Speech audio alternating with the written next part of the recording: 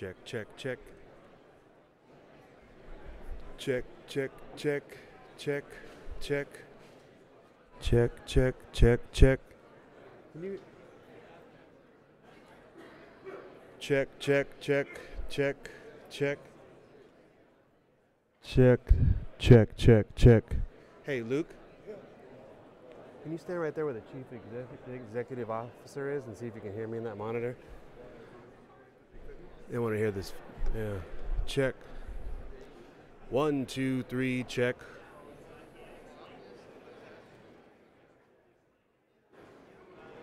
Check 1, 2, 1, 2, check 1, 2, and 1, 2, check. Check 1, 2, 1, 2. Check 1, 2, check 1, 2, check. 1, 2, check. 1, 2, check. 1, 2, check. 1, 2. Check 1, 2, check 1, 2. Check, check, 1, 2, check. Check, check, check. 1, 2, check. Check.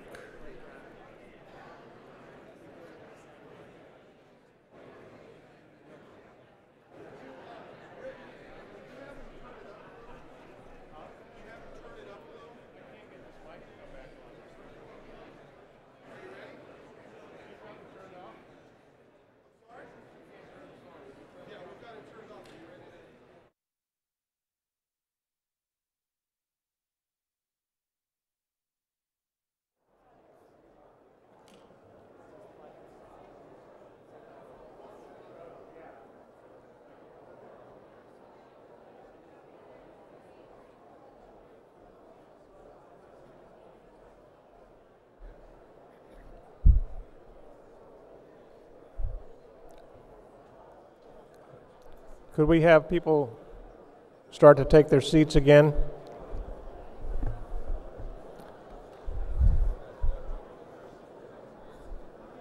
We'll get the Sergeant at Arms to bring people back to their seats, please.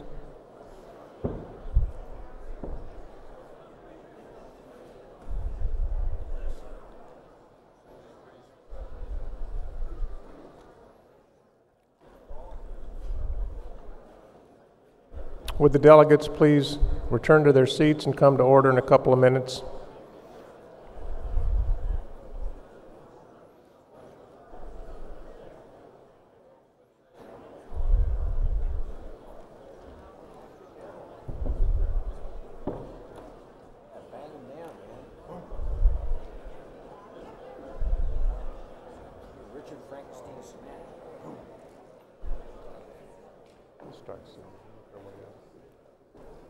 If you have any of your colleagues out in the hall, if you could tell them please to return.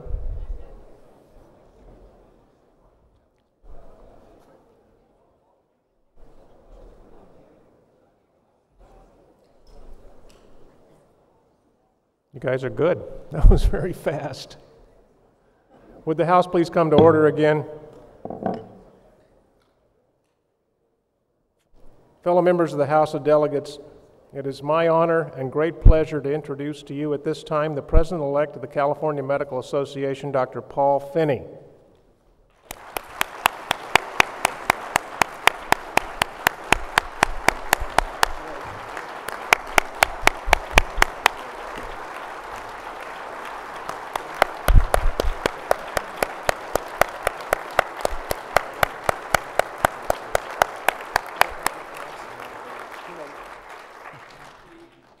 Mr. Speaker.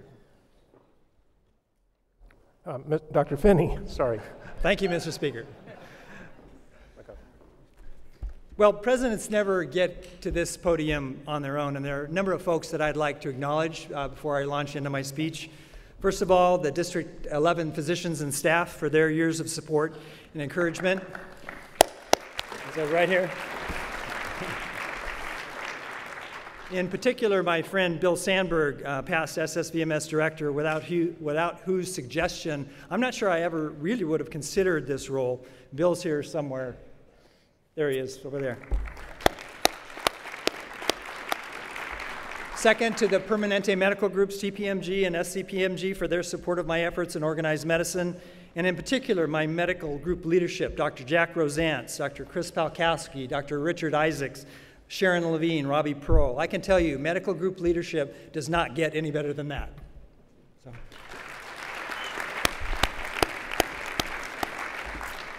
To my colleagues on the Board of Trustees, including the EC, for their commitment, their constructive criticism, especially their criticism, and for their camaraderie, to the CMA staff for their knowledge and skills and hard work and patience that support our efforts and keeps us docs from getting too far afield. To my mentors, the late Ben Landing from Children's Hospital of LA, Carol Berkowitz with AAP, Jay Crossan, and one other very special person I'll tell you about a little bit later in my talk. And my friends here today, a bunch of them. Friends, please stand up. Family, you can stay down. Friends.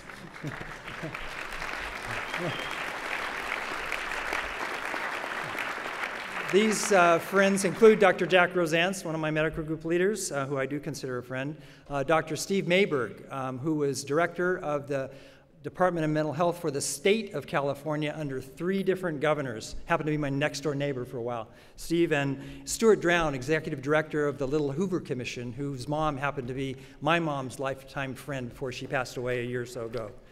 And most of all, my family, Robin Phinney and Chris Roberts, 2 scary, smart PhD kids in the public policy arena. Robin's here, Chris is back doing work back there. Karen and Robert Hammer, who are here, parents of our first grandchild, little baby girl named Quinn. Karen, I think, is holding Quinn. And Robert, I believe, well, he held, and I think he still holds the bench press record at Boise State at 505 pounds.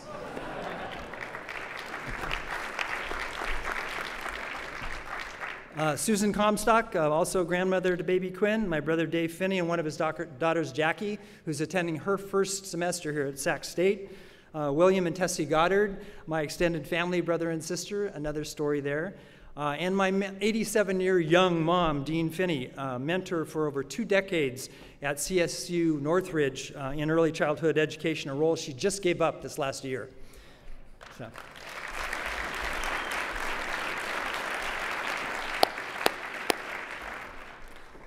And to my beautiful wife of 38 years, and my best friend, Suzanne. So family, you guys stand up. Everybody.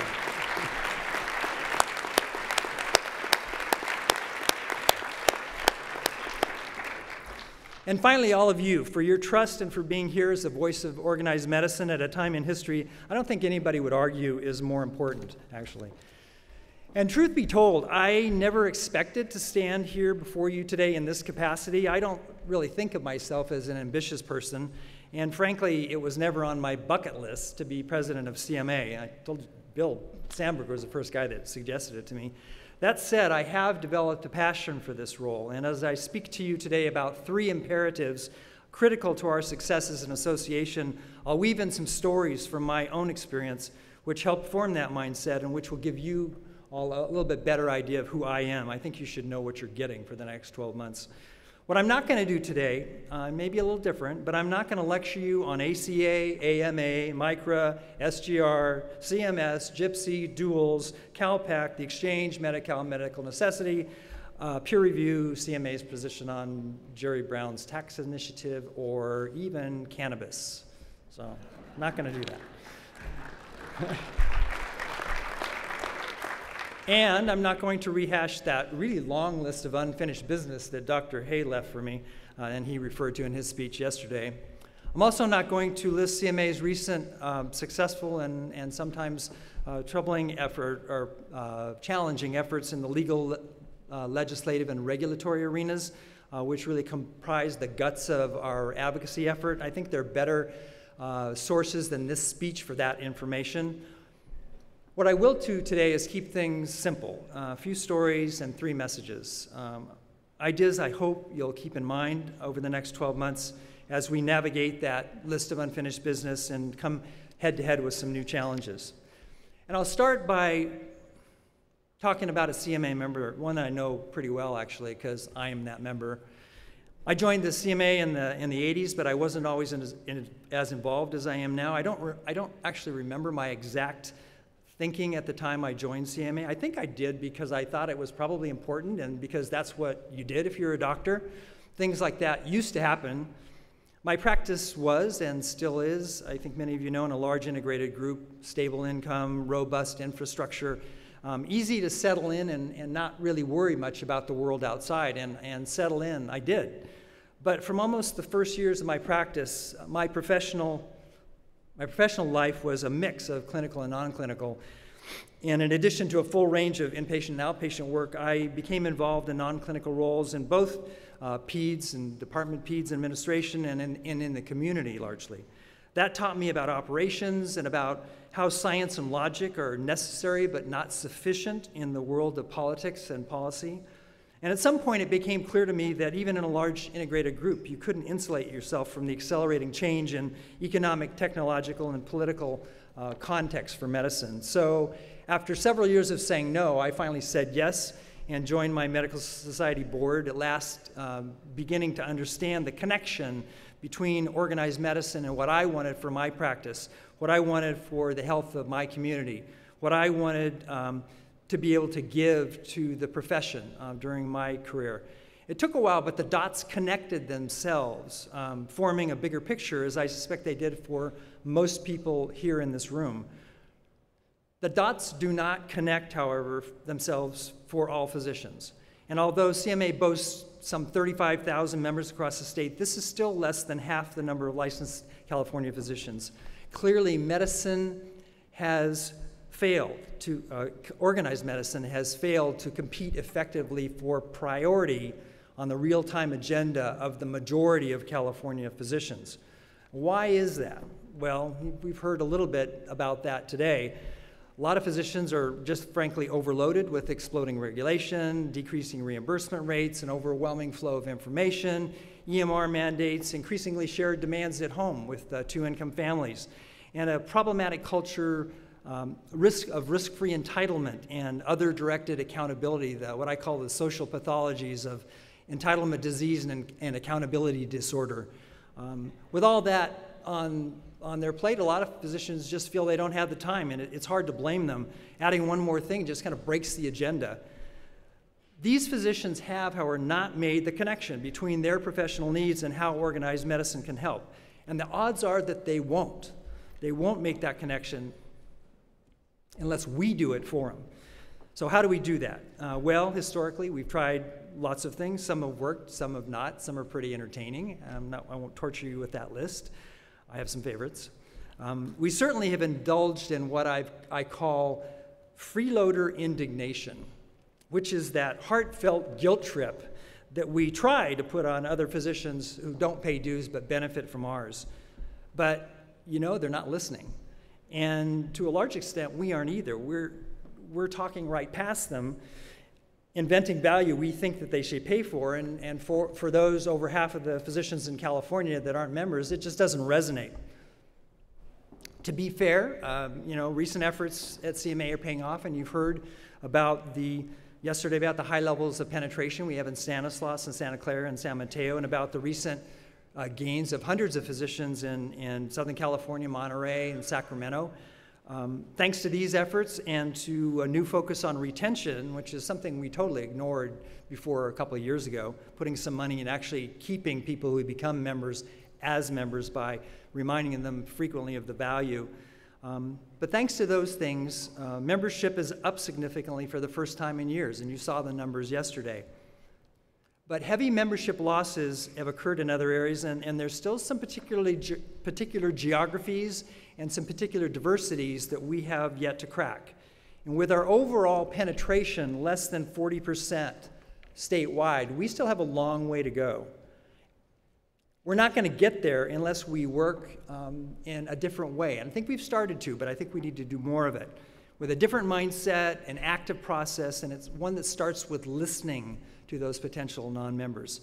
Freeloader indignation feels good, you know, but it's not going to get us where we need to be. It's on us to discover the unique needs of each potential member and to work with them to create opportunities for win-win. Otherwise, they're just going to hang out there and they're not going to join. In some cases, what seals the deal, as in Sacramento with one of the medical groups up there, may be something CMA already provides that they just didn't know about, education. And others, and I suspect this is the larger group, we may have to educate ourselves about what's going on in their practices rather than assume we have the answers to what would bring them value. The dots can connect in a lot of different ways. But with membership, the lifeblood of CMA, it's imperative that every single one of us works to make that happen for those physicians and medical groups which have not yet joined. We're not going to succeed otherwise as an association. Connect the dots. Second message. Len Nichols, who's a health economist and health services researcher at George Mason University, addressed the CMA Leadership Academy last spring and described successful health reform as a participation sport. Some of the speakers yesterday and earlier referred to him. If you were at the Leadership Academy, you may remember his graphic for physician participation in healthcare reform. It was an inflatable raft with two physicians in it going over what looks like a class 4 rapid. And the guy in front has an abject look of fear on his face, and the guy in back looks totally catatonic. And neither one of these two physicians has even one oar in the water. And that was the graphic for how it feels to participate in healthcare reform.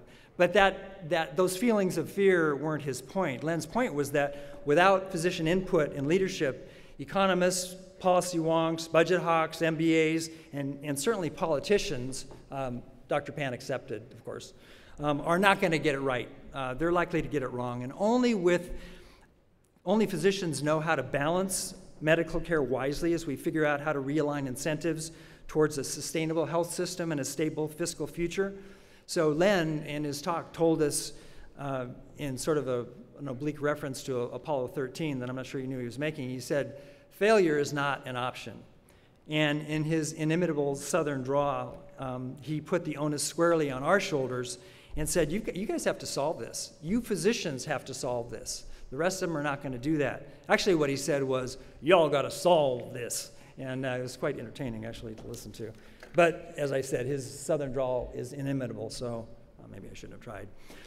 Well, Len's message on let's have physician involvement really dovetailed nicely with the presentation right after given by Dave Logan, who's a professor at the USC Marshall School of Business. Dave defined something he called the default future, a concept you heard about from both Dustin and Dr. Hay yesterday. Drilling down on that concept a little bit, the default future is the future that you get if you look ahead and you complain about it and you get ready for it and you get resigned to it, but you don't do anything about it because you know it's going to happen, so why try? Just complain and get ready. Dave defined leaders as smart, otherwise normal folks who do make something happen that wouldn't have happened otherwise, that changes that default future. People who look at the default future and say, no, that's not going to happen. And they devote some part of their time and their energy to a future they envision or invent. The intersect of the messages between Len on one side and Dave on the other side is really powerful in the context of healthcare reform, and why I've spent some time going into it again. Because the default future, absent physician involvement and input, is one in which what we're likely to get is quality measured in dollars, value available if you can pay for it, physician decisions controlled by payers and hospital systems and regulators rather than by medical training, experience, evidence, and the doctor-patient relationship becomes kind of a casualty of not just an afterthought. It doesn't have to be that way. It does not have to be that way. But it's on us, again, on us to lead change and create that future that we invent, one that's patient-centric, not profit-centric, physician-driven, evidence-based, high value, high quality, and universally accessible. That's the future we need to invent. There are many ways to lead change, and it'll be different for everybody. For some of you, it'll be a little time. For some, a whole lot. Some of you, a little, some now, some later. But some effort will be necessary in all of our parts to act as leaders and say no to that default future. As with membership, it's imperative that each one of us is thinking and working on that in some way every day. And our patients expect that of us. I was in Rayleigh's a while back. Rayleigh's Raley's is a market chain here in Sacramento. And I was at the register, and I was wondering if I was going to exceed, hit the double century mark again, which I never did on my bike, but I frequently do at the register, $200. I'm never below that for some reason. And this new checker at Raley's, a young woman I hadn't seen before, looked up at me after checking my charge card, and she said, I remember she had big brown eyes, and I remember her big brown eyes kind of opened up, a little wider, and she said, "Oh, you're a doctor. Oh, you're a doctor." And it really surprised me, because I've never, frankly, felt all that special because of my degree, but the look in that young woman's eyes stuck with me, and I remember that look, as I wondered later whether she reacts the same way to other professionals, like, "Oh, you're a trial attorney." Maybe not. The fact is that the public sees something special in physicians. In spite of all the changes in healthcare, people still place us on a pedestal and look to physicians for answers to health problems at all levels. The polls show it, actually, and you can see it in their eyes, and you can hear it in their voices. We owe it to them, if not to ourselves, to work to inform and guide the healthcare reform process, each of us in our own way, and say no to that default future and work as leaders to create a better future that we invent. It's not going to happen otherwise. Again, it's on us. Lead change. Last message. I've mentioned a number of mentors, very important to me, physicians and others who shaped my thinking and my approach to medicine. One of the ones I haven't mentioned yet, and Suzanne will remember them, my wife will remember them, was a physician we called the Saint. The Saint, Joseph St. Jem Jr. Joe was a mountain of a man with really impressive stature, both physically and academically, actually. He was like a father to the residents of the Harbor-UCLA Medical Center Pediatrics program, which he chaired and I attended. He demanded a lot of us, but he nurtured our clinical and professional development in a way I'll never forget. He was at various times our teacher, our advisor, our boss, our colleague, someone who's bringing us into medicine. His likeness, little headshot cut out from one of the throwaway medical journals, has been affixed to above my workspace for 25 years. Still there today, actually. Dr. St. Jem died in an ER following complications of an idiopathic dilated cardiomyopathy. He was attended there by a guy I used to know, I knew a long time ago, named Marty Smilkstein, one of Joe's former residents who ran and called the code at the end of Joe's life. Marty wrote a testament to the saint, published in Pediatrics in February 1987, as one of the most poignant and powerful descriptions of a mentor I think I've ever read, and I commend it to you. February Pediatrics 1987, just Google the saint, you'll find it. I recall the saint, Joe St. Jem, 25 years later, because I firmly believe mentorship to be one of our most critical imperatives. Medical students, residents, and young physicians, the ones we mentor today here in our offices and here at CMA and in our offices as well, won't only provide our medical care. They'll be the leading advocates in the social and political arenas that will affect the science and art of medicine, the care and well-being of patients, the protection of public health, and the betterment of the medical profession. In a word, the mission of CMA. Mentorship deserves our attention, and it will be an area of focus for me over the next year. A healthy future requires that kind of upfront investment, and it's something each one of us can do in our daily lives. Bringing a medical student, resident, or young physician colleague to a dinner or board meeting or other event at a county medical society can do wonders to engage these future leaders and help them understand the bigger picture, connect the dots for them. Over my next 24 months as a CMA officer, I'll also continue to work with the deans of the California medical schools to encourage involvement of their students and residents in organized medicine, work we've already started with Jay Hansen at USC and UCLA. And I'll also continue to work on the electronic spaces and infrastructure that will allow our younger and more tech-savvy physicians to access everything they need from CMA securely and conveniently on a handheld device. And I'll continue a mindset I find increasingly valuable that in many ways our medical students and residents and young physicians mentor us. There's an example of this reverse mentorship that I know some of the trustees, and I'm sure the EC will remember, that occurred at a board of trustees meeting while I was board chair. A medical student trustee named Laura Gephardt. You guys out there remember Laura Gephardt? Energetic and vocal, very vocal medical student trustee, moved that the board adopt an online electronic distribution of board materials as an alternative to killing trees. Now the words killing trees weren't in the motion actually.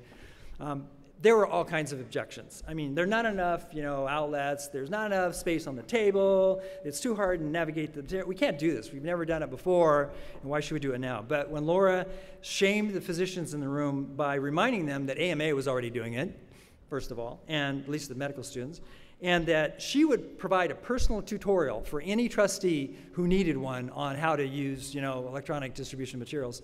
The motion passed by like an overwhelming margin. It was very cool.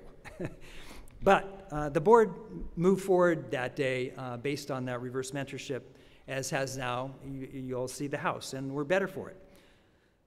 So no better investment in the future of our association, mentoring. Another imperative I feel going forward, investing in the future, nurture the young. So we have a busy and exciting year ahead, kind of a perfect storm created by very tight presidential election, lame duck session in Congress, the SGR teed up yet again, ongoing developments with the ACA, which will vary depending on the results of the election, very aggressive efforts, if not the most aggressive efforts across the country with the exchange in California with Peter Lee, who intends to change the business of health insurance in California. And if that were not enough, we've got the budget deficit, the debt ceiling, and sequestration. I mean, you put all that together, that is a perfect storm. And who knows when the next assault on MICRA is going to be, around what corner. CMA's work in legal and legislative and regulatory arenas will continue in all these areas and will be robust, in no small measure with the participation and direction of many of you and by me. And as we devote ourselves to those efforts, I hope you'll remember the messages I've tried to create for you today, those three imperatives I see as critical to both our short and long-term successes in association. First, connect the dots. Membership is the lifeblood of CMA, but it's on us to find the linkages between the needs of our potential members and the values CMA can work with them to provide. Lead change. California and our nation will be best served by a healthcare delivery system that is patient-centric, physician-driven, high-value, high-quality, evidence-based, and universally accessible. Without docs leading the way, towards that end, we're very likely to get something very different. And the public expects us to show up for that. You can see it in their eyes. And nurture the young. Our medical students, our residents, and young physicians, provide them with the guidance and experience they need to be successful as they take on the medical and social and political reins from our hands. Mentor them, but be open to the reverse mentoring that can keep us all fresh and honest. So in closing, we live in turbulent and uncertain times, which are very likely to produce the most rapid change in the delivery of health care in decades. What an incredible time to be part of the profession. We'll face many issues, and I think navigating them will be kind of like driving down a highway during an earthquake. How fitting for California. But as we do that drive, the decisions we make about mentorship, our role in leading change, and mentoring those who follow us will have a major influence on both the short and long-term successes of CMA. Those kinds of decisions will command my attention during the year, and I hope they will for you as well. For after all, as Dumbledore said to Harry Potter, in the book, The Chamber of Secrets, and you didn't think you were going to get out of here without a quote from Harry Potter, from a pediatrician, right? The quote is, "It is not our abilities which show what we truly are. It is our choices." So, choose well, work hard. There's a lot to do. Let's get to it. Thank you.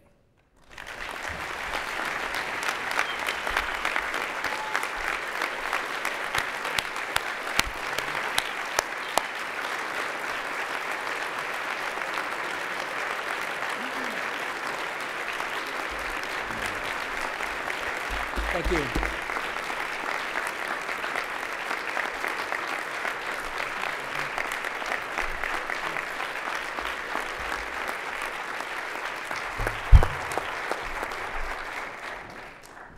Dr. Hay. It's my pleasure to present the Presidential Medal to President Paul Phinney.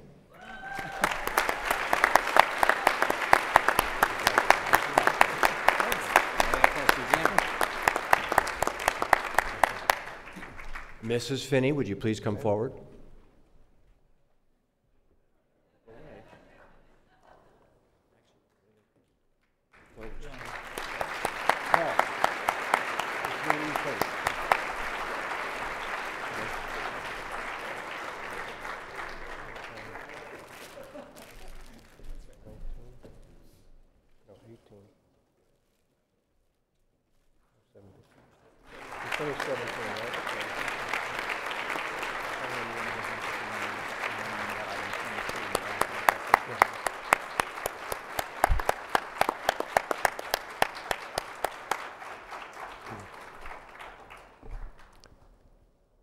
And now for something completely different. One thing your speakers forgot to mention is on the back page of page 1, there was one report for filing that we did not either mention in the consent calendar, but it was not extracted. It's item number 22. Absent objection, that report will be filed. I appreciate your tolerance of the oversight. We're back to Reference Committee B. Could we get our committee back up to the podium, please? I believe we have some announcements from CalPAC. Hopefully. 6. Microphone 6, there we are. Yes. Excuse me. Mr. Speaker, a point of personal privilege. Although we're not quite ready yet to see Dr. Thorpe cut off his mustache, but we still have hope for that. We've done better than we've ever done so far. We thank you for all your generous donations. We're hoping that we can still achieve our goal, but our total is $133,000.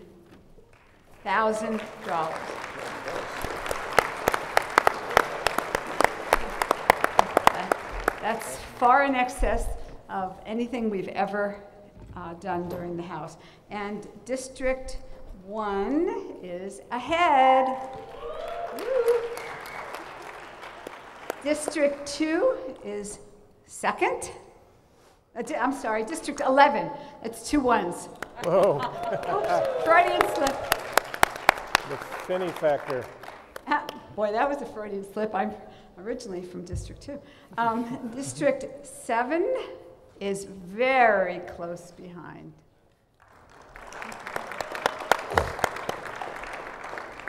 We also, as I told you earlier, we have raffles for those that donated $1,000 or above, and I think we're going to pick 2 raffle winners.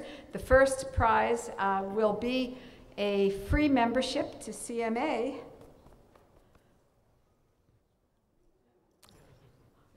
Just to be fair, we're letting somebody pick that hasn't seen any of them.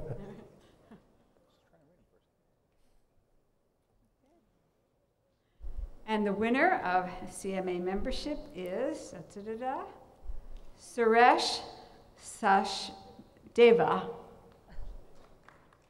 I hope I pronounced it somewhat correctly. Is that you? No? Congratulations. Cool. No. And we're going to pick a second one, and this will be for a VIP tour of the cupola of the Capitol. Whoa. I think that's kind of nice. That would be cool. Remember, you don't have to be present to win, so continue to get your $1,000 donations in. Okay. And the winner of that is Dr. Brennan Cassidy. Oh. Wow. Well, that's great. And this is a good opportunity to announce that we gave Dr. Cassidy an award at the CalPAC meeting on Friday, and that was the James C. McLagan Award for longstanding commitment to the goals and the vision of CalPAC and CMA. And we're very proud that we had that award to give to him. So let's give him applause. He had to leave a little early, but thank you. So all we need are about, I guess, about 17 more $1,000 donations, or if 3 people want to donate at the highest level, we'll be there. And there goes Dr. Thorpe's mustache. If not, he gets to keep it. Thank you very much.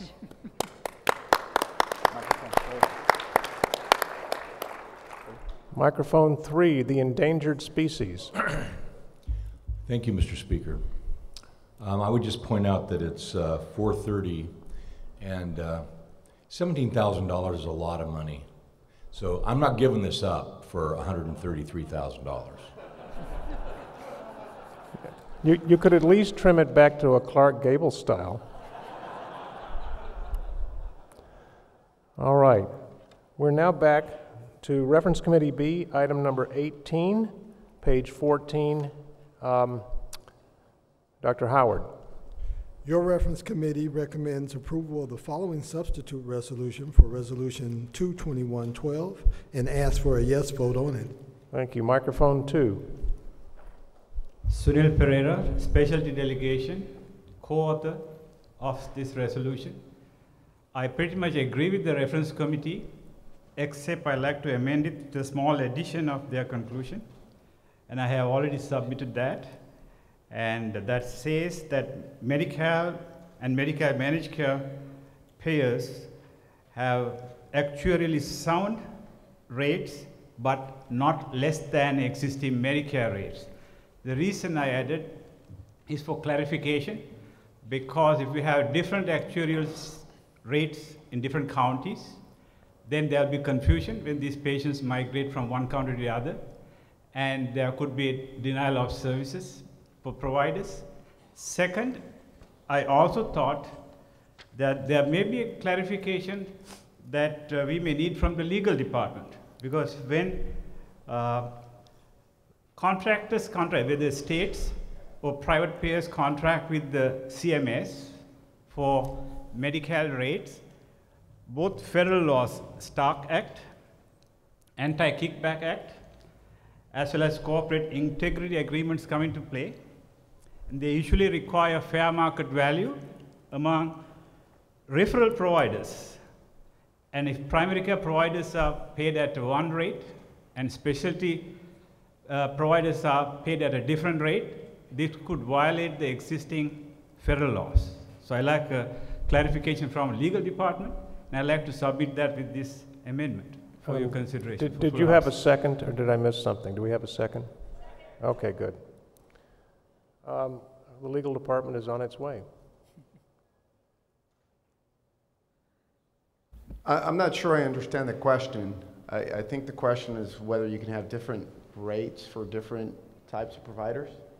And if that's the question, the ACA already provides for that.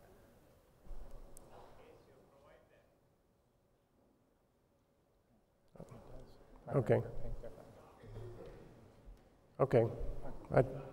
Microphone 2. The Stark law includes Center for Medicare and Medicaid Services as far as the definition of fair market value. If referrals occur between contracting parties for services reimbursed by federal healthcare programs, when federal healthcare programs contract with states for mandated services, they have to follow this doctrine. Otherwise, they are in violation of their own laws. Microphone 1, please. The Stark laws, which are the anti-referral, self-referral laws, would not be violated for an increased Medi-Cal rate. That's nice to hear. Anybody else wish to speak to this? Microphone 4. Sergio Flores, a large group. My only concern is if you tie something to Medicare and then we get a 27.5% drop, that's always a concern, and I don't like tying contracts to Medicare. Any other comments? Microphone 1. Basil Besh, Specialty Delegation, speaking for myself. To the last speaker's point, I think they're establishing a floor so that it goes not below Medicare rates. but there's certainly no ceiling. If they want to pay us more, we're always in favor of that. Microphone 2. Speaking on behalf of delegation, we had initially vote for the amendment, and also right now for the minimum established. Thank you. Microphone 3. Spiritos, District 7, speaking for myself as an individual. I would like to amend this by second order deletion. That is in order. I would like to delete the words, and that Medi-Cal and managed care plans should reimburse at actuarially sound rates.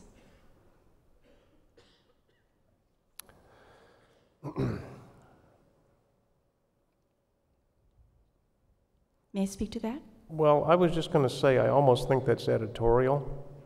Do I hear any objection to doing that?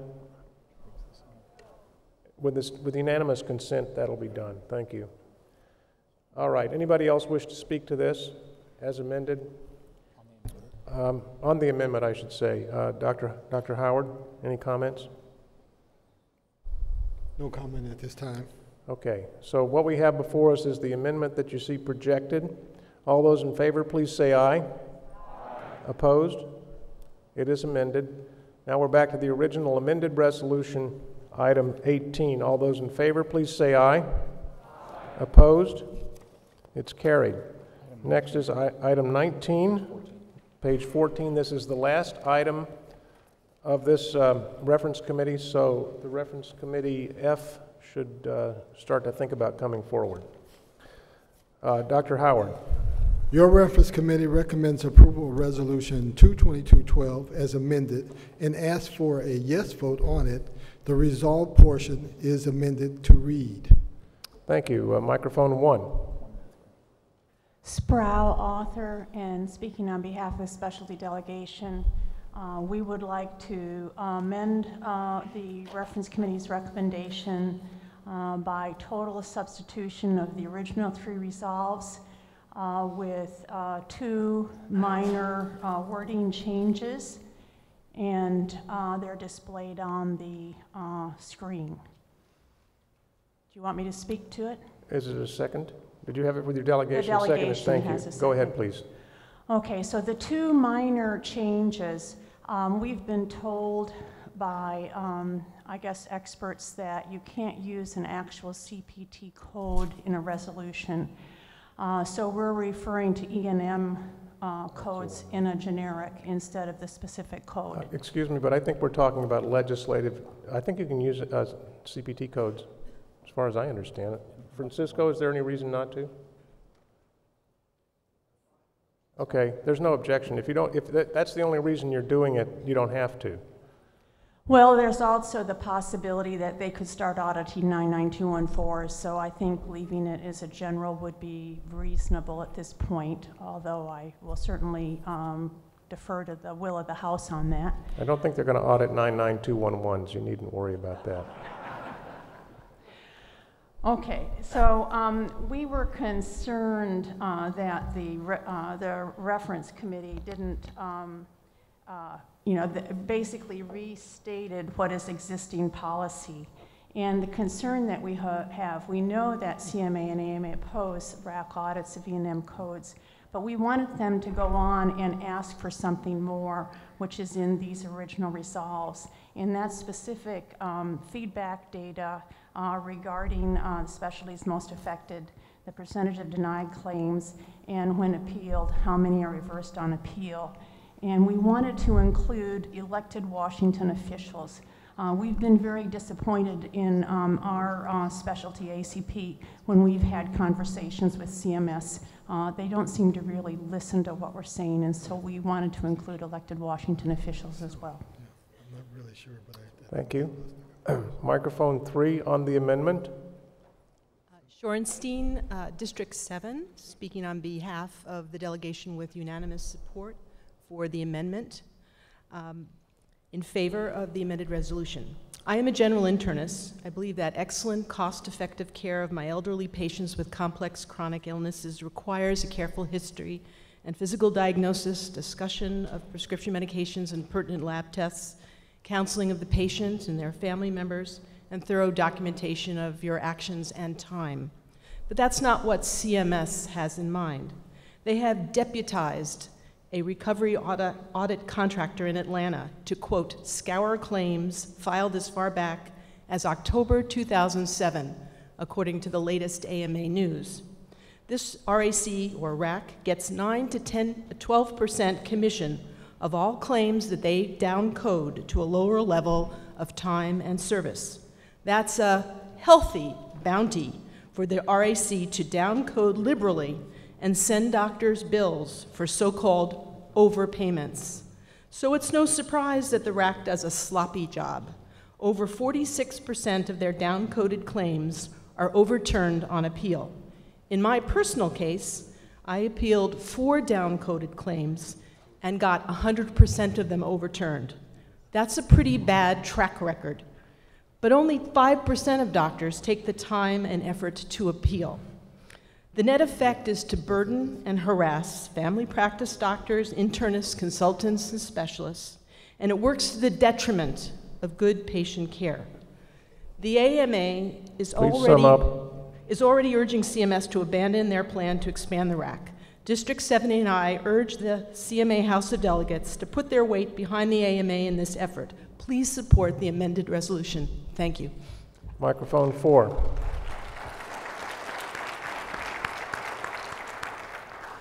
Mel Sterling, Specialty Delegation, speaking as a disadvantaged internist. There aren't too many people who will go to the effort that Dr. Shorenstein has gone to. And the reason is it's very costly. It's costly in terms of time. We are not paid for that time. Our previous experience with the 99214 audits was instructive. In my hospital community, when it became apparent that 99214s were being audited, it was amazing how few 99214s were submitted. So what does that mean? That means that either those doctors were not paid appropriately for those 99214s, or patient care was diminished because those doctors now found that they could not afford to spend that much time doing the appropriate evaluation of those patients. And then my final comment would be, when I was a hospice director, I had the opportunity of defending my hospice when CMS alleged that we were inappropriately billing. And of course, like Dr. Shorenstein's experience, the administrative law judge was able to see the light. Thank you. Microphone 4. Thank you. Jim Hay, President. And for your amusement, being president didn't keep me from getting caught in this. 8 charts, 99214s. I've had electronic records for over 8 years. I know this stuff, all of which were downcoded, 6 of them down to a 99212. All of them appealed and all of them reversed. I learned a lot about proper coding, and I learned a lot about, gee, maybe I put the time, because before I would do a level 4, it's always a half hour of my time, but I didn't use the time code. Now I've learned to use the time code. But it's amazing to me that this, in my view, was a huge waste of governmental money in order to put us through the ringer. I strongly support this amendment, and I certainly support the idea of making it broader and not just 99215s. Thank you. Microphone 4. Thank you. Jim Hinsdale, San Jose, and your immediate past president. I too can't tell you how outraged we doctors should be that this is going on, and really thank and congratulate Roz Shorenstein for what she's bringing forward here. This just really represents the worst in what our government does, certainly to doctors. It's shameful. Ultimately, we got to find something else for these guys to do, okay? I mean, putting bounties on doctors is just the pits. And I got to stop. It's just so bad. So let's get together and stop this nonsense. Thank you. Thank you. Microphone 3. Art Lurvy, and I support the resolutions. I, under disclosure, work for the MAC, not the recovery auditors. They don't like to use the word RAC anymore. But I would like to have you understand that the Office of Inspector General had a 8-year report that came out in April suggesting a very, very high incidence of high upcoding compared to years before, and that Ms. Sebelius and the OIG sent a letter to hospitals warning them about upcoding of electronic records. And I think the message that might help people is to understand that many EHRs or EMRs or what you want encourage upcoding by recommending a code that may not be supported. And I also, in fact, work with ACP. I'm a member of ACP and on their board that helped write this.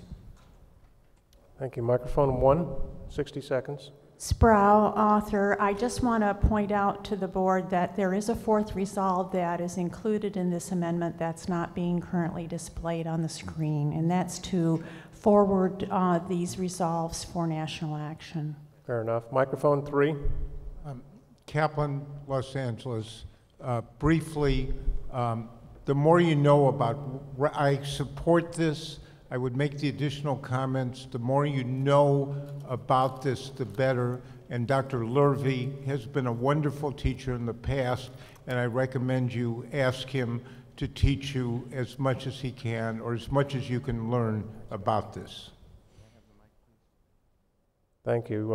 I think 60 seconds, microphone 3. 15 seconds. The AMA is on record as opposing this. You can ask for national action, of course, but the AMA has long been advocating against this, and I think most of us involved with the AMA know that. Thank you. Seeing no one else at the microphone, what we have before us is the amendment by deletion and substitution of the resolves that you see projected in front of you. All those in favor of this amendment, please say aye. Aye. Opposed? It is amended. Now we're back to the amended resolution. All those in favor, please say aye. Aye. All those opposed? It is carried. Dr. Howard, your concluding remarks, please.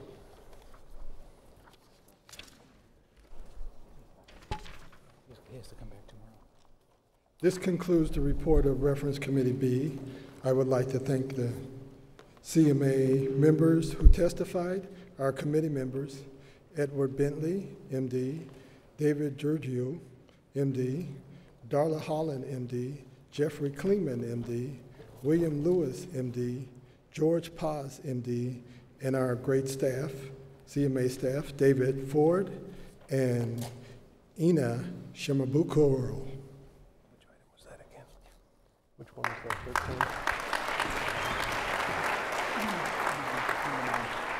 13? Number 9. And I would remind the delegates that we do have one more item that was tabled to a time certain first thing in the morning, so he will be back briefly. Thank you. If Reference Committee F could please come to the lower dais.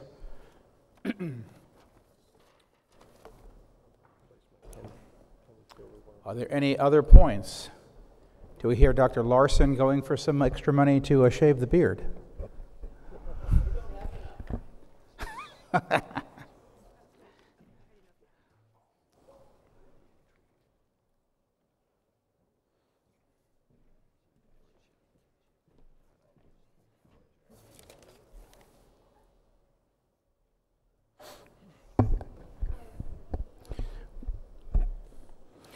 We have just about 1 hour. We'll be mindful of the fact that many of you, and maybe all of you, are going to go to the gala tonight, and we will be sure to get you out timely.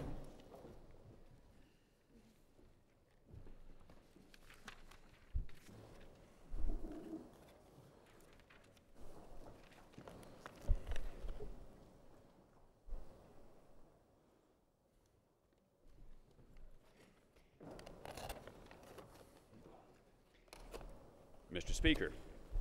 Dr. Cedars. Members of the CMA House of Delegates. The reports and resolutions referred to Reference Committee F have been considered by our committee, which met at 1:15 p.m. in the Schmidt Room of the Sheraton Grand Sacramento Hotel, Sacramento, California, on October 13, 2012. Members of the committee present include Michael Cedars, MD, Chair, Christopher R. Hancock, MD, Craig H. Kleiger, MD, Maria T. Limberis, MD, James B. Rubin, MD, Robert Dudley Stone, MD, and Ronald W.B. Wyatt, Jr., MD. The House has before you Reference Committee F's report. Are there extractions? Microphone number 6. Item number 3. Item number 3 is extracted. Are there further extractions? Microphone 6. Number 8. Item 8 is extracted. Microphone 3. Number 10. Number 10 is extracted. I see no one else at the microphones. You have extracted items 3. Wait a minute, microphone 3. One more. If you could I'm just sorry, give us- microphone 3. I think she just made a mistake. Isn't it 11? Item number. Item 611 is number 10 or number 11? That is number 10. Okay. Resolution 611. Okay, once again, you have extracted items 3, 8, and 10. Microphone 6, do you have an extraction? Actually, I meant number 7, not number 8. Okay. Item 608, is that what you intended? Right. Item 7, resolution 608. Let's go back. Yeah, let's go back. You have extracted item 3, item 7, and item 10. Excuse me. Seeing no other extractions, you have before you the remaining consent calendar of items 1, 2, 4, 5, 6, 9, and 11 through 18. And 8 because I've scratched it. Thank you. All those in favor of adopting the consent calendar, please say aye. All opposed, please say nay. It is adopted.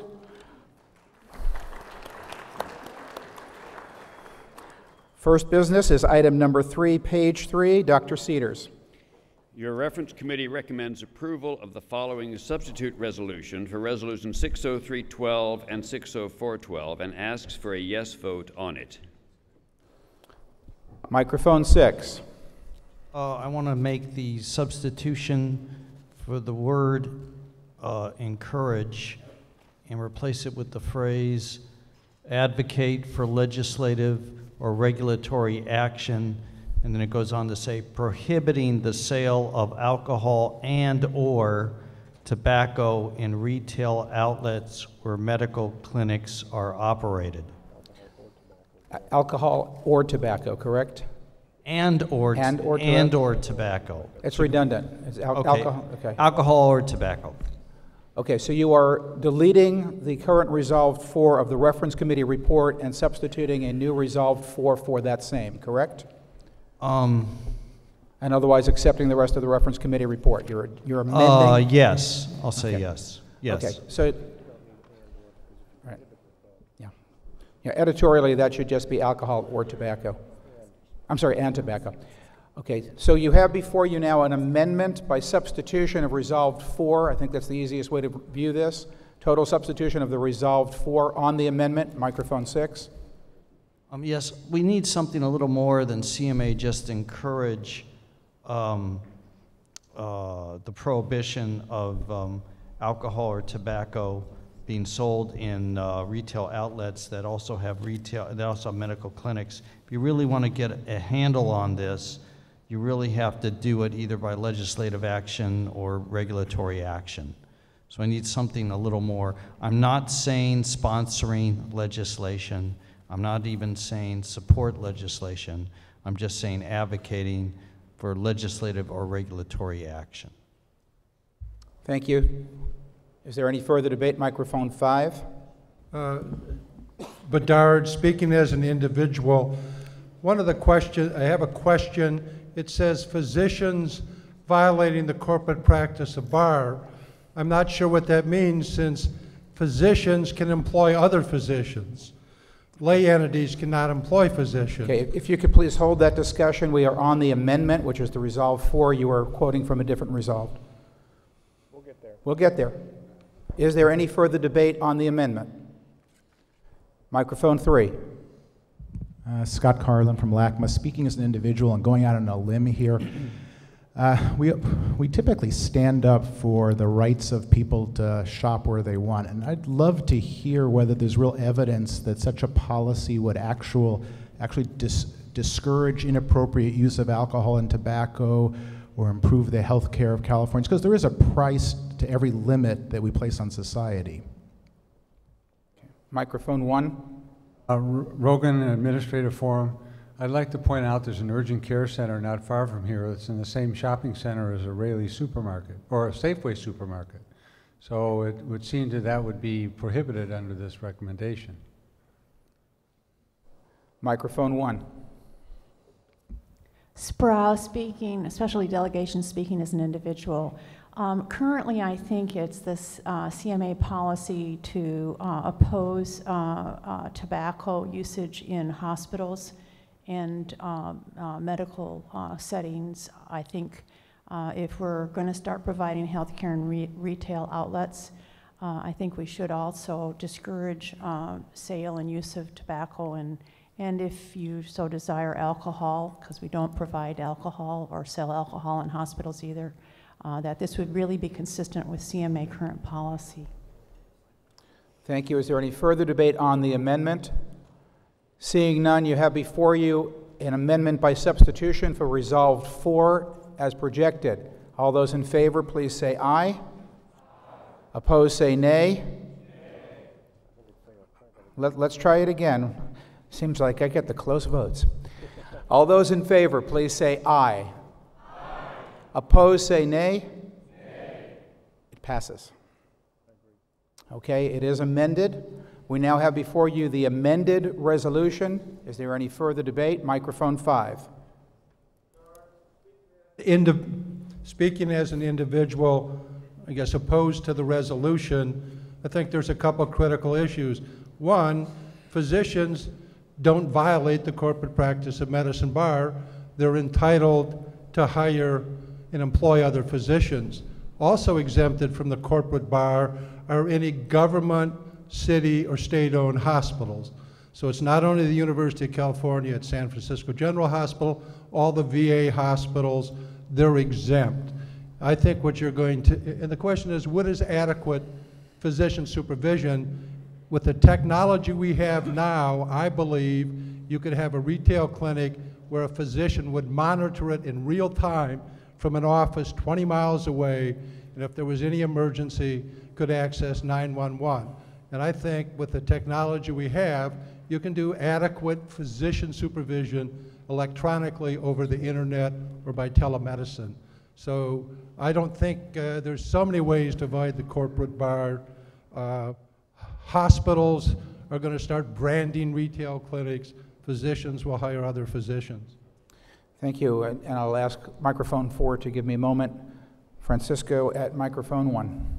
Legal. Microphone 1, please. Thank you, Mr. Speaker. Wanted to highlight something with respect to Resolve number 3. It can be read to be beyond current law. In other words, to expand and allow the hiring of physicians beyond the current law and the exceptions that are in the books. To address that issue, after be exempt, if the House were to add pursuant to current law, it would just capture the current exceptions, including the UC, the free clinics, and some of the other provisions in current law. Okay, Mr. Silva, could you state again what you're recommending we change? The third resolve, as I read it to be more expansive than current law and potentially allow more exemptions to corporate practice of medicine. So the House, if you adopt that, you would expand our policy beyond that. If you want to make it just so it applies to the current exceptions that are in the books now, after be exempt, you can add pursuant to current law. So that way you limit it to the current exceptions and don't broaden House policy. I'm going to go out on a limb here with the House. Does anybody have objection to adding that language for clarification? Seeing none, let's add that language after the word exempt on the first line of Resolve 3. Microphone 4. Thank you, Mr. Speaker. Haskins, but speaking as an individual, I'd like a point of information, please. I'd like to know from government relations what the political ramifications of passing this resolution would be. That's certainly a reasonable question.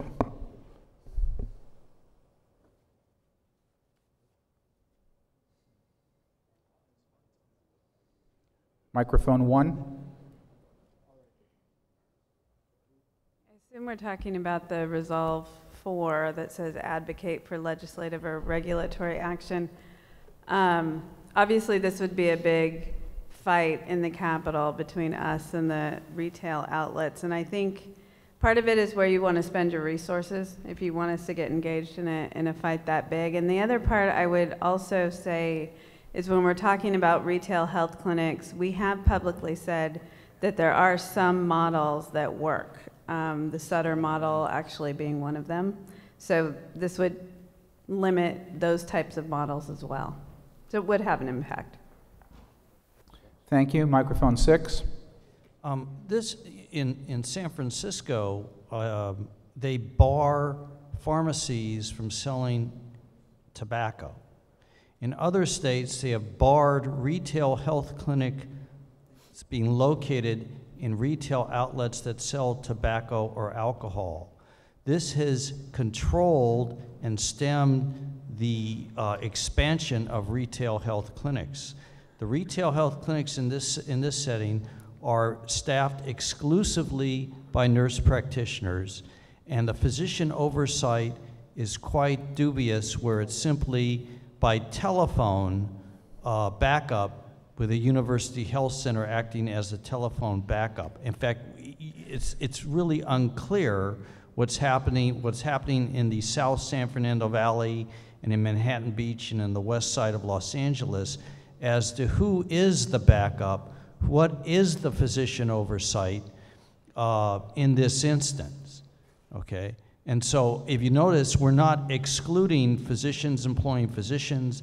The term is used adequate physician oversight in this resolution. So if you can show me, and it hasn't been shown yet, that telemedicine is at the point where you have truly adequate physician oversight, you know, I'd like to see that. Microphone 3. Microphone 3, please.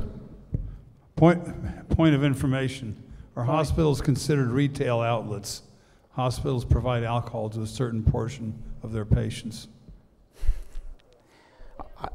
Yeah, well, they sell it by having the insurance company pay if they can. I don't have a legal answer to that question. I certainly wouldn't consider it so. Do we have any comment from staff? Yeah, Francisco. Mr. Silva?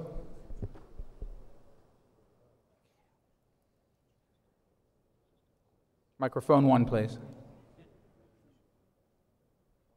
Well, in the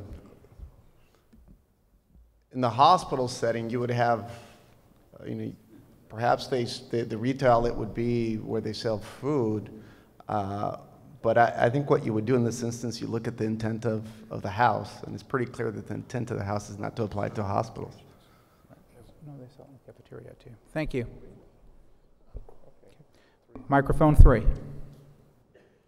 And no microphone. Oh. Cheyenne Roy, representing the RFS, representing me as an individual. The question against this amendment, the question is, would this prevent future service to underserved areas where things like telemedicine, where there may or may not be inadequate physician supervision, but telemedicine with inadequate physician supervision in underserved areas is better than no care at all. So would something like this prevent that in the future? Microphone 2. John Lester from the OMSS, speaking as an individual in strong support of this. I'm a primary care doctor, and one quick comment concerning the CMA advocating for legislation. I don't think that's sponsoring it or pushing it or spending a lot of money on it, but I think the CMA gets to and needs to take a stand. Our patients need for us to take this stand. Whether or not anybody else wants to do it is up, it's up to the legislature. But with respect to adequate monitoring, I think adequate physician supervision could indeed mean telemedicine, but I can tell you, and I don't think this resolve spells out what adequate is, and that could be defined, and it certainly could be telemedicine. I can tell you in our neighborhood, these clinics, I've never gotten a call from the clinic on one of my patients, number one, and number two, adequate supervision means a stack of charts in a primary care doctor's office, sometimes days after these patients are seen, and that is not adequate supervision. I think the CMA needs to take a very strong stand on this. Thank you. Microphone 5. Tom Daly, District 7, speaking as an individual pulmonary critical care physician, speaking in support of this resolution, and especially resolved number 4. If retail outlets want to get involved in the business of providing health care, then they have no business selling tobacco. You cannot push tobacco on patients as you are trying to deliver health care. The two are incompatible, and I would support this resolution and support resolve number 4. Okay, microphone 1, and a reminder, we're down to 1 minute and 40 seconds before we close. Karen Hopp, District 11, no conflicts, speaking on behalf of myself. While resolve number 4 is really attractive, I think it's too big a thing for us to tackle at this point, especially legislatively.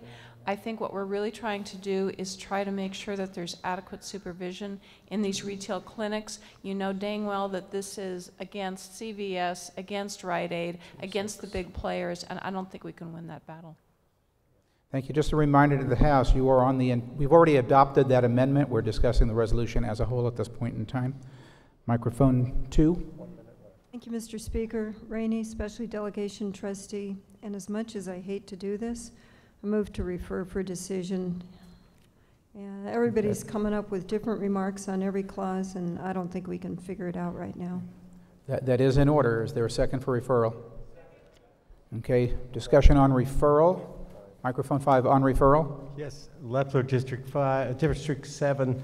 I was actually planning to make exactly the same motion. This is a complicated issue that involves what kind of health care services are going to be provided, supervision of non-physicians, and issues related to the sale of alcohol and tobacco. And it's such a mess that I'm very uncomfortable voting on it as a whole. Okay, thank you. No further discussion. We do have a motion for referral at this time. All in favor of referral, and I'm sorry, was that referral for decision, Dr. Rainey? Thank you. All in favor of referral for decision, please say aye. Aye. Opposed, say nay. And you just went over by 10 seconds on the overall time. All right, item number 7, page 6. Dr. Cedars.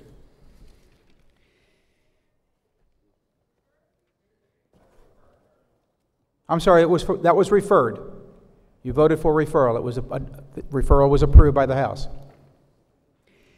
Your reference committee recommends approval of the following substitute resolution for Resolution 60812 and asks for a yes vote on it.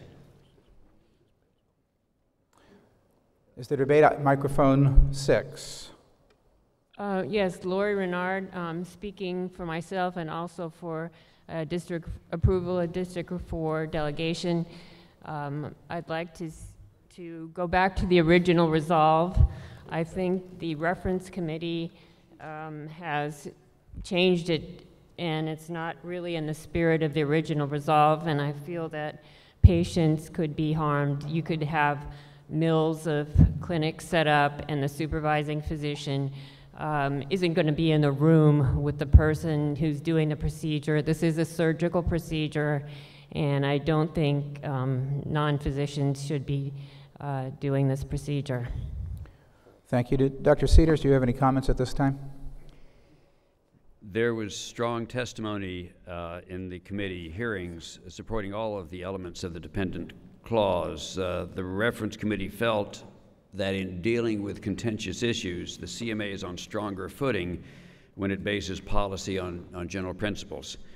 Let me emphasize that the recommended resolution is explicit in stating that procedures are allowed only if one has appropriate training, experience, and supervision. Said otherwise, those elements are necessary but not sufficient to allow one to do the procedure. Thank you. Microphone 4. Thank you, Mr. Speaker. Haskins from the specialty delegation, but again, speaking more as the Council on Legislation representation. And I would oppose the return back to the original language for the reasons that were cited exactly by the reference committee. When CMA takes a supportive position instead of an opposed position, then it can stay at the table. When we have an opposed position that gets struck down, we yield into a neutral position, and then we're not really having a voice at the table.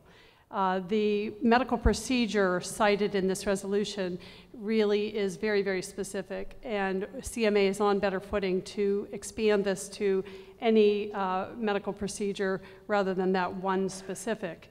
And sufficient scientific evidence really is difficult to get in some circumstances where we would want to expand a non-physician practice, the scope of practice, but we don't have specific scientific evidence. Rather, we have evidence that they have sufficient training and supervision, and it would be in the patient's best interest to expand that scope of practice. So the reference committee got it right, and we should oppose this amendment. Thank you. Microphone 5. Carlson from District 10, speaking for myself. I attended the reference committee, and I strongly oppose this as well for the reasons previously stated. Thank you. Microphone 5 again, please. Mabali Palala from ACOG, and speaking with the support of the specialty delegation. I also I oppose this return back to the language. I think the reference committee has it right. We don't always have a study like this. This is a unique situation. And we have many cases where we have non-physicians performing medical procedures. I think the language that the reference committee came up with is something that can apply to us in future situations and won't hold us. Thank you. Microphone 2. Stephanie Dittmer, part of the solo small group practice forum, speaking for myself in opposition to the move to go back to the original resolved. I live in a very rural town in Northern California, and within the correct scope of practice and their performance and experience, non-physicians do perform this procedure and have provided a service for the patients in our community. It is hard enough to have physicians performing this particular procedure given the social aspects of it, and to limit the scope on this would be disastrous for patients in my community and around the state. Thank you. Microphone 1. Yeah, Simopoulos, District 11. Speaking as an individual, my conflict would be I practice urology and I'm a surgeon. I am speaking in favor of the original resolution. I think it's very important that surgeons retain the ability to do the procedures that they were trained to do, and that people who may or may not be trained in this procedure as skilled as we are do not perform surgical procedures. Thank you. Microphone 1. Meyer, specialty delegation. I'm a little confused. Are we discussing the recommendation now of the reference committee? No, let me help you understand. There was a move to go to the original language, which is an amendment by substitution. So you are on the amendment using the original language in lieu of the reference committee. Microphone 5. My name is Carol Archie. I'm a member of the specialty delegation and from ACOG. I'm speaking on behalf of myself. I feel that it would be very important to stick with the committee's recommendation. I think that it, in this case, would harm patients by restricting access to a vital medical procedure if we were not to support the safe implementation of this procedure by people who are really well trained. And that's what the committee has suggested. Thank you. Speaking against the original language. Microphone 5. Ron Hattis, specialty delegation as an individual who has actually performed these procedures many, many years ago. I think that the reference committee did get it right. This is a very good general statement that will apply to many other situations. And with respect to aspiration abortions, there are locations in other states, in fact, there are entire states where physicians have been harassed, murdered, terrorized, and it is very difficult to find a physician to be able to perform this. They have to fly them in sometimes from other states, and their lives are sometimes in danger. It would expand availability if we could train physician, nurse practitioners or PAs with proper training and supervision to make this procedure continue to be available. Thank you. I see no one else at the microphones. You have before you the substitution of the original language as an amendment to the reference committee's recommendation. All those in favor of the substitution of the original language, please say aye. Opposed, say nay. Nay. It is defeated. We are back to the recommendation of the reference committee. Is there further discussion? Microphone 1. Meyer specialty delegation, if we approve this, we have to change the title of the resolution. It's not really germane. The title is, we can deal with the information and the resolved and appropriately categorize it. Thank you. Microphone 6. I think this is a point of information.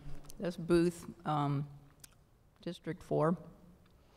So does that mean that whoever has the license that's overseeing, supervising the individual that's doing the procedure, is their license at risk? They are the physician supervisor. That's generally the case. Okay. See no other debate. Before you is the recommendation of the reference committee. All those in favor say aye. Aye. Opposed say nay. It is adopted. And that, by the way, was another excellent point of information phrase. The next item is item 10 on page 8. Dr. Cedars. Your reference committee recommends approval of the following substitute resolution for Resolution 61112 and asks for a yes vote on it. Thank you. Is there debate? Microphone 3. Beth G., RFS trustee, speaking on behalf of the RFS delegation. We would like to make a motion to divide the resolutions. And you are speaking about the resolutions as proposed by the reference committee, correct? Correct. You want them all handled individually? Correct. That is in order. That's, we now have 4 things to deal with. Is that what you would like? There are yes. 4. Okay. Speak to that.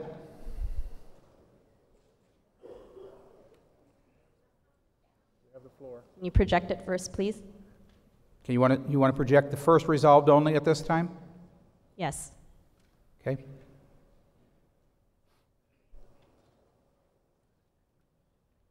Could you project the amendment as well? Okay, you've asked for division of the question, and now you're asking for amendment of the first resolved. Is that correct? Correct. Okay, let me see if I can. Right. The 4th resolved already states refer for national action. The reason that we would like to add the amendment is because we plan to speak about our reservations on the 2nd and 3rd resolves. Okay, I'm going to, I think I'm going to rule that out of order. If you kill the other ones or alter them to what you want, you then still have the recommendation for national action. That's always handled as a separate resolved. So are we back to the divided question still, or do you want to just address resolves 2 and 3? I'm confused. Microphone 2. Mr. Speaker, just to clarify, what the resident fellow section intends to do with this is divide the question. We'd like to vote on this part of the resolution, and the intent is to refer the remainder of the resolution. If we don't have the part on referring for national action, and we refer that, then that doesn't get incorporated into this resolve. Is there a better mechanism to accomplish that? Let me suggest that you might want to select resolves 2 and 3, and then debate referral on resolves 2 and 3. and leave the others standing. Okay, thank you. Is that your desire? That is the desire of the section, yes. Okay. And you have support from your delegation. So what you have now is we've extracted resolves 2 and 3. Let's get those projected with a motion for referral for decision or report. Microphone 2, decision or referral? That's a referral for decision. Okay, you have before you recommendations 2 and 3 for referral for decision. May I speak to that, Mr. Speaker? Yes, you may. Thank you, Mr. Speaker. Eric Eiting, trustee for the resident and fellow section. Our concern with resolves 2 and 3, and the reason why we want to refer this for decision is we do express some reservation to increasing the amount of transparency. On both sides of the aisle right now, we're seeing increased scrutiny with graduate medical education, and there are some serious threats to have this cut. I think that if we try and highlight this information, and depending on who it is that gives us the information about transparency, there is some concern that it will be subject to even greater cuts. And for that reason, we would ask that this information or that these resolves be referred to the board for decision. Thank you. Microphone 3 on referral of the 2 resolves. Yes, my name is Regina Nchizu. I'm from the UCR-UCLA Thomas Hyder program with no conflict of interest, speaking on behalf of the medical students section in a unanimous support for referral for decision. Thank you. Is there any further debate? Microphone 3. Kaplan, Los Angeles. I was at the committee, the reference committee meeting and heard this. I would like to support this, and I'd like to add a little bit more information. I knew that Medicare supports the vast majority of residency education. I did not know that from the East Coast to the West Coast, they support it differently, and even within California, they support it differently. California comes out on the short end at all times, and so I think there's a real need to get the proper information and then be able to take action on it, both locally and at a national level. Again, I speak in support. Thank you. Microphone 2. Thank you, Mr. Speaker. Ryan Eggers, Loma Linda University. I wasn't voting with the medical student section, and so that's why there appears to be a little bit of conflict. I'm actually in opposition to referral because this issue has come up in the AMA, MSS often, and people tend to say like, oh, we don't want greater transparency because then it might get hacked. But it's not like if we vote this through, all of a sudden they're gonna get a report that says, hey, look at these millions of dollars that you can shift somewhere else. The greater transparency is the mechanism by which we can make sure that graduate medical education is distributed fairly. And as was just mentioned, thank you very much by the previous speaker, that California gets shortchanged on that. And there's a lot of political motivation for why certain schools get more GME funding than others, and that needs to be let out into the open, and we need to stop that practice. And so we need that greater transparency, and I think we can decide on that. We don't need to refer it to the board for that decision. Thank you. Thank you. Microphone 4. Richard Pan, delegate from the 11th District delegation, speaking as an individual. Former member of the AMA Council Medical Education, and in fact an author of a policy statement on financing graduate medical education for the American Academy of Pediatrics. I do speak in favor of the referral because I think there are a lot of issues related to this that aren't captured by the actual language of the resolution that perhaps the board may want to look into. I would say that, first of all, fundamentally, this maldistribution of residency positions or funding for residency positions under Medicare actually comes from a federal law, Balanced Budget Act. In fact, so we can petition CMS, but there's actually federal law that sort of mandates the kind of distribution that we have. It's sort of a relic of the debate back then, but of course, politically, it's very challenging to shift that law because the East Coast doesn't want to see it changed, even if it doesn't seem to make sense given the demographic changes that happened in the country. At the same time, when you say greater transparency in terms of in the calculation, actually, there's quite a bit of transparency. If you want, I can give you the formula for how that how the funds are distributed. I think the question then is less about, it is pretty transparent how it's calculated. I think the issue is that the appropriate formula, and how's that and then how's that funding actually linked to actual education? Because the formulas actually are based more on billing than it is than on education itself. So that would lead to a fundamental discussion about how we might want to change that. So I guess the main part of my remarks would be is that I think we definitely, we can look at the issue. I would urge communication with the AMA, and then, but I would also urge the authors, and perhaps after if this is passed, to articulate more clearly to the board exactly what they're really wanting to do. Thank you. Thank you. And your speaker apologizes. I tend to want to keep the business moving, and I'm cutting off your emotional applause. I will try to slow down a little bit. Microphone 3. Thank you, Mr. Speaker. Erin Wilkes, District 4, speaking as an individual. I am currently also a fellow, and I'm actually the AMA RFS speaker at this time. The issue and I'm speaking, in support of referral. The reason for that is the medical ramifications of this right now, especially in Washington, are extremely delicate. It's already clear, based on what's going on with the proposals around Medicare, that Washington doesn't understand GME. So bringing this forward at this particular time may not be in our best interest. We definitely support the idea of transparency and eventually the idea of making it more appropriately distributed throughout the country, but we just want to be very careful about how this proceeds in Washington and at the national level, and that's why we're in support of referral. Thank you. Microphone 1. You've been up and down. You want to go? Okay, pass. Microphone 5. Yeah, Jim Bush, Delegation 1, speaking for myself. I want to support the motion to refer, and I wish the graduate medical students have a little more success than we have with GYPSY, because I think GYPSY we get the same unfair distribution of funds. Thank you. Thank you. I see no more debate on this item. Microphone 2, I'm sorry. No? Just a point of information, and my question was there anyone else at the mic behind me? And it sounds like there isn't, and so I don't need to close debate. Thank you. Thank you. So we are on one item only, and that is referral of resolves 2 and 3. All those in favor of referring resolves 2 and 3 for decision, please say aye. Aye. Opposed, say nay. Those two are referred. You have before you resolves 1 and 4. Is there further debate? Seeing none? Actually, microphone 3. RFS supports resolutions 1 and 4. Okay, thank you.